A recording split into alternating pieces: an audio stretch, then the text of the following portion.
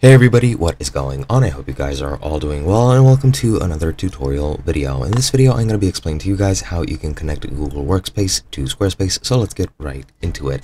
Now, as you can see, currently I am on my site on Squarespace, and what you're going to want to do first is go into Settings, and from Settings, go into Third-Party Tools, click Connected Accounts, and then Connect an Account, and here you should find the Google Workspace.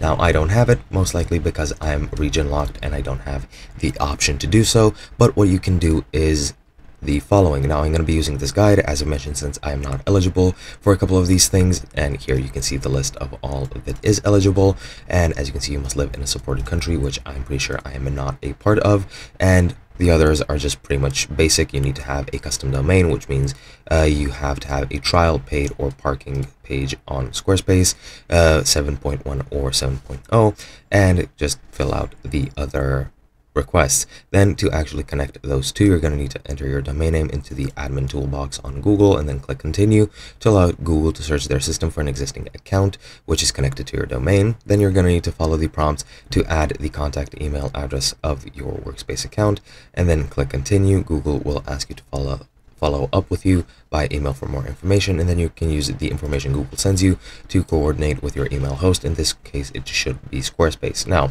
other than that, you can integrate an existing email account, but you can't if you fit one of these descriptions, which is if you already have Google Workspace, which is purchased from Google or another reseller with the chosen domain, or you used Google Workspace with the chosen domain before, then you're just going to need to sign up directly through Google Workspace.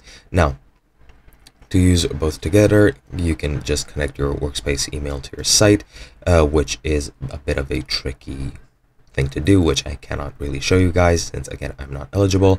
And you can sign up for Workspace through the Workspace panel, for which you need to go into the home menu, click Settings, and click Google Workspace, and follow the prompts to choose a plan and create your account. And as you can see, I cannot find it here since I'm pretty sure those instructions are a bit outdated for version 7.0, this 7.1, and I cannot find the Google Workspace option, most likely because I cannot access it. But yeah, that is basically it. Hope you guys enjoyed, and I'll be seeing you guys in another video.